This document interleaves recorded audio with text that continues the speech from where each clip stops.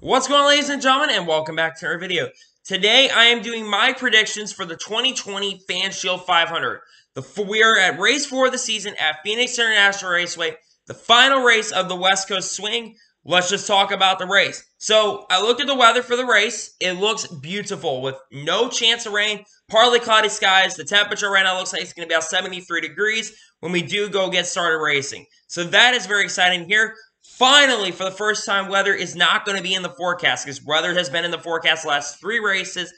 Let's just hope and pray that weather does not affect this race, and this does not change at all because the weather looks beautiful at the moment. Also, this is the first race we are going to be running the new short track package. Basically, the short track aero package that NASCAR changed. After NASCAR's really bad short track races last year, where there really wasn't a lot of passing, the only race we saw typically anything good happen was Bristol on the short tracks.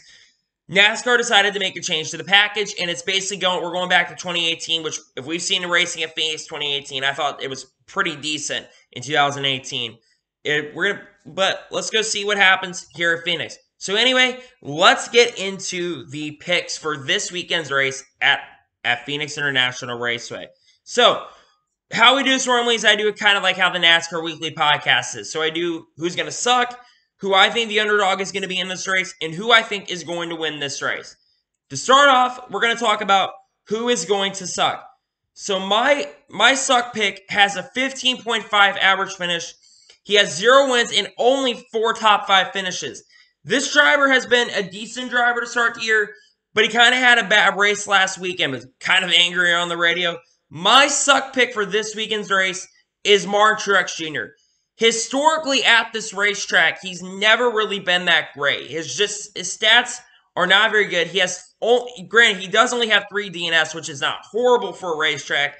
But Martin Truex Jr. just has never really been that great. Yes, he got second place last year in the spring race, but I think he didn't do that well. I don't think he did that well last year in the fall race. So him historically at this racetrack, it's not very good. I think he's going to have to do a lot if he wants to do well this weekend. I just don't think Martin Truex Jr. is going to have a great weekend, to be honest with you.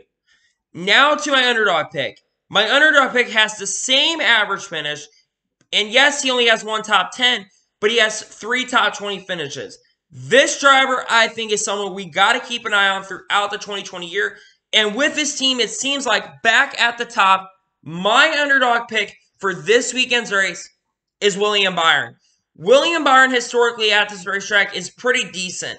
You know, he did okay, but remember, Hendrick was not that good last year.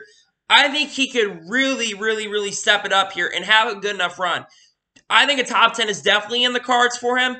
The race at Auto Club was not very good. It was not great for William Byron, to be quite honest with you. But I do think William Byron has a very good shot to do very well. Top 5 is likely, top 10, definitely see him a top 10.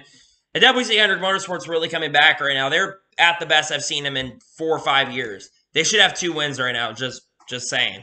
But yeah, William Byron, I think, is the underdog pick for this weekend's race at Phoenix. And now, finally, my winning pick has a 9.18 average finish, and he has 9 career wins. You know what I'm talking about? My winning pick for this weekend's race is Kevin Harvick. The reason I'm picking Kevin Harvick to win this race is, one, that package we're going to. We're going to that short track package.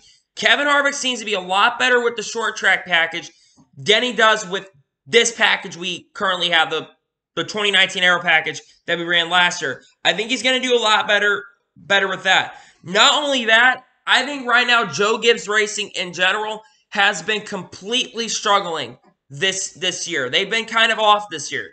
I just don't think Joe Gibbs right now is as good as they could be. I still think he's going to have to face some competition like guys like Ryan Blaney, Alex Bowman, and Kyle Busch for the win. But I don't think they're going to be able to beat Kevin Harvick. I think Kevin Harvick and SHR are going to finally get back on the top like they should be. Well, I'm not saying they should be, but they're finally going to get back on the top, and they're going to have a really strong race. And I believe, like I said, that Kevin Harvick will score his first win of the season, and he will be basically up there in contention for the points lead. So yeah, those are my picks for the race at Phoenix this weekend. So anyway, I want to thank you guys for watching this video. Please like and subscribe to the channel. Turn notifications on so you can be notified when a video does go live on my channel. Follow me on all my social medias. Links in the description below for that. and comment below your picks for this weekend's race at Phoenix International Raceway. Who do you think is going to win the race? Let me know below. Anyway, I want to thank you guys for watching this video, and I will see you guys next time. Take care, everybody.